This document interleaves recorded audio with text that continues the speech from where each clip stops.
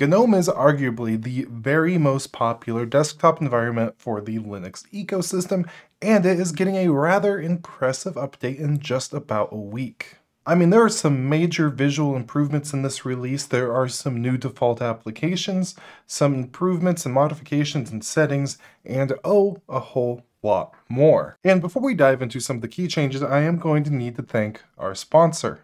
Setting up your very own Linode on Akamai Connected Cloud. Bet you didn't see that coming. If you don't know, setting up a Linode is setting up your very own Linux server in the cloud.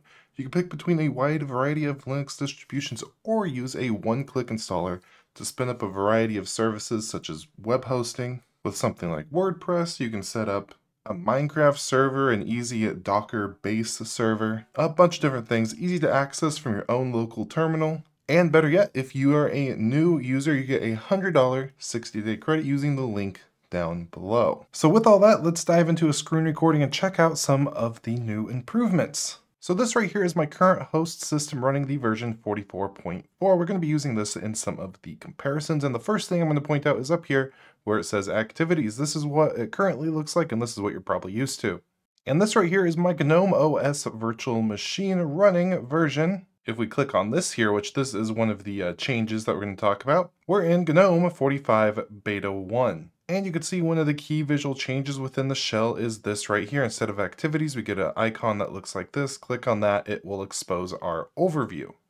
Now, kind of sticking with the trend of visuals here, this is Nautilus. This right here that I have my mouse over is GNOME 44, this over here is GNOME 45, and we can see some of the visual changes within some of the color scheming here. We could see that this just looks more polished and integrated. The sidebar here with your various folder locations is a bit more compact. The highlighting color is just a little bit different. We have some better integrations here. We have a hamburger menu here for the main menu as opposed to right here. The views have stayed the same. The search is still there. Functionally, it's all the same. We've just had some things kind of get compacted, move around. We could see the background for our actual files here is integrated within the title bar. Overall, visually, it's looking pretty good, and many other of the applications that we're going to look at are kind of following this same visual pattern when it comes to the changes.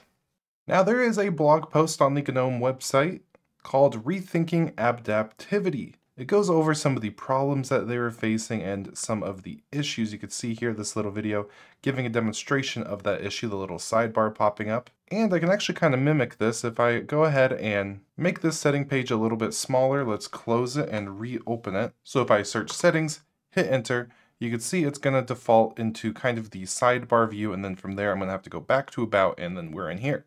As if we dive into GNOME 45, we do the same thing. I'm going to close this out, open up settings again, and you could see it doesn't do that. If we come to the actual release notes here and scroll down, we see more information about the new styling and adaptive behavior. This is the blog posting I was just on, and this has been adopted in all of these various applications. So from there in the actual settings application, we do have some changes. First of all, you can notice the visual styling changes that we mentioned in Nautilus. From here, most of the information is pretty much the same, other than over here in the old version, we see all the extra default information available just laid out for us. With this, we now can click on System Details, which will then expose even more information. And if you wanted to, you could easily click on Copy, which will copy everything so you can paste your system details somewhere else if you do need to.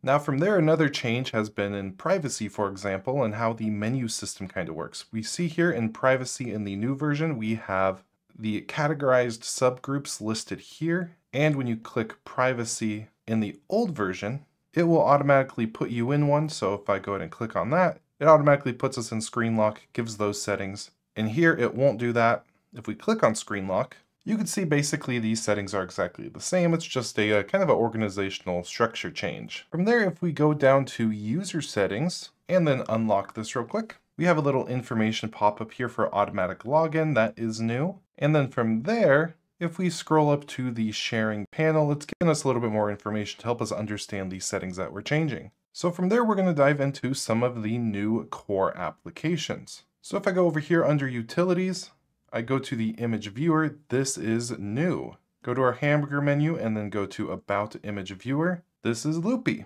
or Lopi. I'm not sure how to say it. This replaces the eye of GNOME image viewer. Real quick, I'm going to save a picture of probably one of the prettiest places I've been to, Yale Lake in Washington. Close this out. If I go to Open Files here, Yale PNG, give that an open.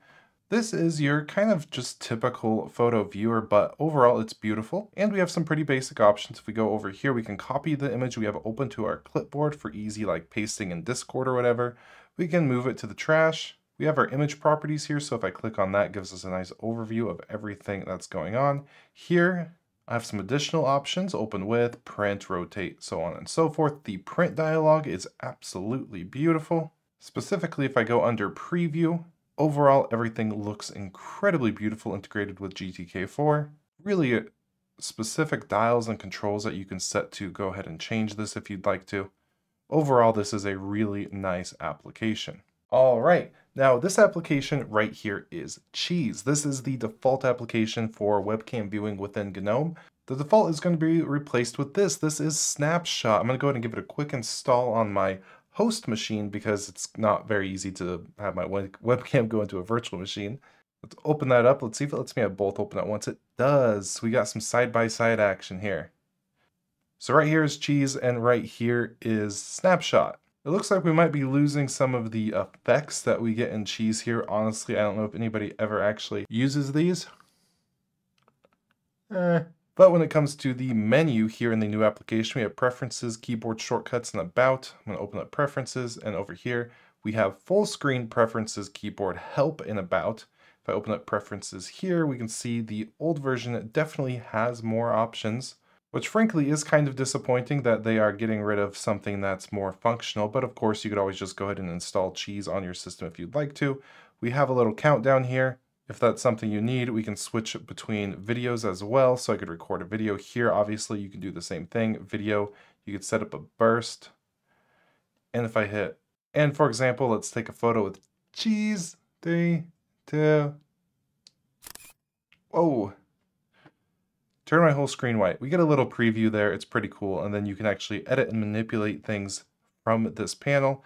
If I do the same thing over here, snap a quick picture, we have the picture show up here. So it's the same kind of situation. If I right click on it here, we're not getting settings for that specific picture. We're getting settings for the whole application. So if I right click anywhere, we're going to get the same things going on. Now, one thing, if I go resize, oh, that's just, okay. I was hoping that would have been like the actual like resolution and whatnot. So that is one of the new core applications. Boop. So now we are back in GNOME 45. I'm going to touch on some of the core application improvements. First with maps. This tool right here is just a little bit prettier, which now the zoom buttons here are actually overlaid on the map instead of within the header bar, and the sidebar for navigation, so if I click on this, has been reworked as well. So if I go somewhere like Eastern Washington University to maybe Seattle, click on that. Overall, we just have some key visual improvements. Next up, the weather application has some sizing improvements. It now remembers your default kind of window size, and it's a little bit bigger to actually allow all these various widgets and things within the daily view.